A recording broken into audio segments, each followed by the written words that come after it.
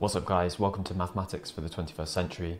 This is my introduction to logic and proof based on my experience self-studying math over the past couple of years or so. Really the goal of this series is just to get you to the point where you know enough math where you can go off and learn any mathematical area you want without getting bogged down by basic things like how to do a proof. So there are a lot of intro to proof and intro to mathematics courses out there, but there are going to be a couple of really important things that are going to distinguish this course from every other one. The first is that we're going to be using spaced repetition and flashcards to encode the knowledge that we learn throughout the course. And this is going to make the learning process 10 times easier. You're going to have pre-made flashcards that you can review, and I'm also going to teach you how you can create your own. The spaced repetition app that I'm going to be using throughout this course is called RemNote, but you're welcome to use any other note-taking or flashcard app that you personally like to use.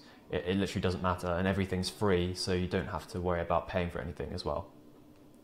Secondly, we're going to be using an interactive theorem proving language called Lean.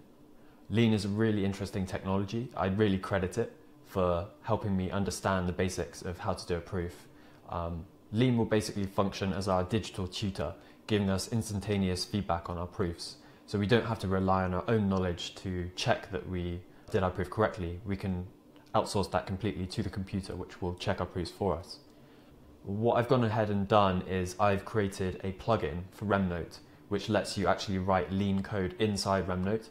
And I've created templates for all of the exercises throughout the course. So you don't need to mess around setting up Lean if you're not a developer. That can be quite a painful experience.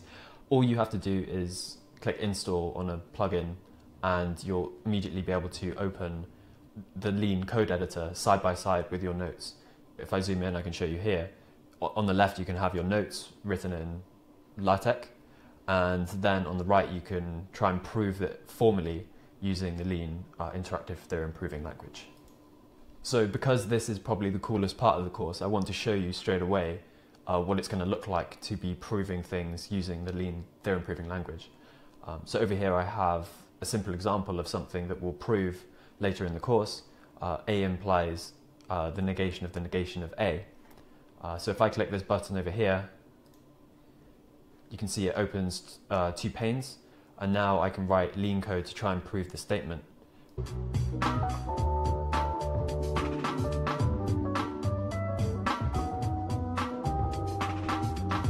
And you can see once I've written out the proof, which obviously won't make any sense to you at this point, but it will by the end of the course. But once I've written it out, the computer checks everything and it tells me if I've correctly proven the statement that I wanted to here. And the really interesting thing is, once you have a formal specification of how to do the proof, it makes it very easy to then go and turn it into flashcards or write a human understandable natural language version of the proof. So now what I'll quickly do is show you how you can get started with all of the resources and exercises. So if you come over to this Substack post that I wrote, it contains all of the chapters and all the links you need and all of the setup. This link will be in the description of this video. And if you scroll down, right at the bottom there's a list of chapters. So far there are 7 chapters taking you from very basic propositional logic through to proofs, and then down to classical reasoning. So what you're going to need to do now is click on one of these links and copy it, and then I'll show you how to get set up in RemNote so you can actually start reading them.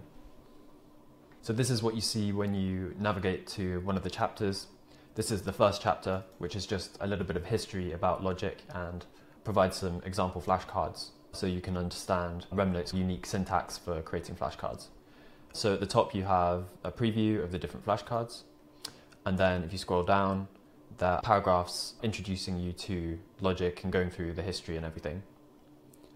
So what you're going to want to do is, if you're using another spaced repetition system or note-taking app, maybe like Anki or Obsidian, it probably just makes sense for you to read each article in the RemNote community rather than saving it to a knowledge base if you don't want to sign up or anything like that. But if you are using RemNote, definitely the best way to do things is to hit the save button over here, and you're going to want to sign up to an account, and then it will save it into your knowledge base so that you can actually save your spaced repetition progress, and you can also use the Lean Interactive Theorem Proving plugin that I built to do the exercises inside Remnote.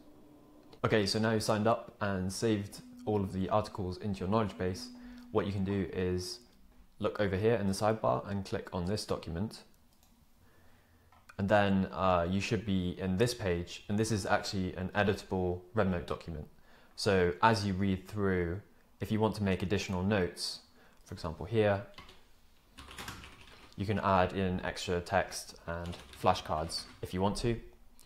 One thing that you can also do is at the end of each section, if you click on this button here to zoom in to a particular rem, you can practice only the flashcards that were introduced in that section. So that can be something that's quite useful to do if you find yourself reading through a full article, then practicing the flashcards and realizing that you've forgotten some of them at the beginning. I feel like it's better if you practice at least once the flashcards in each section just after having read them, because that'll make it a lot easier to get them correct. So when you want to do that, you can click on this button here at the top, which says practice, and that will take you into the flashcard queue where you can start answering questions. So this one says, in the history of logic, who's the ancient Greek philosopher and founder of formal logic? And I'd say Aristotle. And so since I got it correct, I can click easily recalled. Now let's say I forget the answer to this one, I can say forgot, and it will ask me again later in the queue. So at a certain point in the course, we'll get on to how to write proofs, and that will involve using the interactive theorem proving language called Lean. So as I mentioned, there's actually a Remnote plugin that I built, which allows you to write Lean code inside Remnote. So what you'll need to do is set that up. Thankfully, it's very simple. All you need to do is go over to the plugins marketplace over here, and then if I click in the search box and type Lean, then you'll see there's this Lean Theorem Prover plugin to install. So if you press install and authorize, now it should be installed. So once it's installed, if I scroll down to the bottom of this article, there is this example, checking our proof in Lean. So this is the first of the many exercises in mathematics for the 21st century, and it involves clicking on this button over here, which opens up the template for the exercise, which is already filled out for you, which you then have to complete yourself by writing Lean code. And so obviously the articles will go through how to write Lean code, so this part probably won't make sense to you, but I'll show you how you can complete it and the different features of the code editor. If I write have b from and dot write a b, and then say exact and dot intro a b,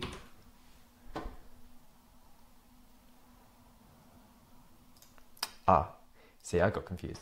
Yeah, see, so if you make a mistake, it's just like a normal code editor embedded into your web browser. So if you make a mistake in your proof, effectively, the computer will tell you. That's the beautiful thing about Lean, because I found that without this feature, when I was trying to learn proofs and trying to write natural language proofs, it was easy to delude myself into thinking that I'd got something right when I'd actually made a mistake when I showed it to an actual mathematician. So here, for example, I'm trying to prove the statement A and B implies B and A. And what I've done is I've taken the statement A and B and I've proved A and B instead of B and A. So it's a completely pointless proof, basically. So if I swap these two around, now I've successfully proven the statement, my goals are accomplished, and I can feel very good about myself. Okay guys, so yeah, that's everything you need to know. I really hope you enjoyed this series. It's quite short. As I said, it's only 7 or so articles to read and a bunch of exercises. If you get stuck on any of the exercises, which I'm telling you now you probably will, because some of them are hard. I certainly spent many hours trying to solve some of them. But if you do get stuck, you're welcome to message me either on Twitter @ExperiLearning, or if you join the Remnote Discord channel and go to the math section of the channel, then if you leave any questions there, either I or someone else who's experienced using Lean and who knows how to write mathematical proofs can guide you to help you solve the problems yourself. Alright guys, yeah, that's it for this video. Really excited to finally release this, and I hope it helps you on your math journey. Alright, see you in the next one.